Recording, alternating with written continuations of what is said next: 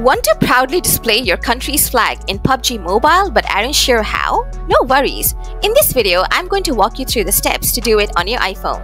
Let's get started. First, open up PUBG Mobile on your iPhone.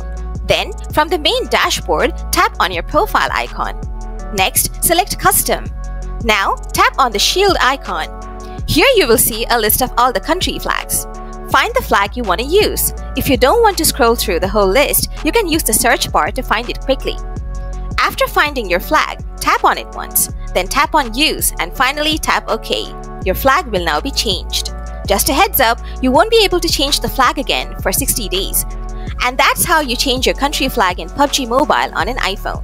If you found this video helpful, please hit the like button. For more PUBG Mobile tips and tricks, be sure to subscribe to the channel. Thanks for watching, and I'll see you in the next one.